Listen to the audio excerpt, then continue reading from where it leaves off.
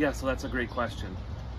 This campaign has never been, for me, about, hey, look what I've done the last 6 months with parades and events. I understand that's part of the campaign process, something that we do and, to get your name out there. But for me, wanting to become sheriff and the last 6 months has been about our community and about people. The people of La Crosse County, how do we make it a safer, healthier place to live?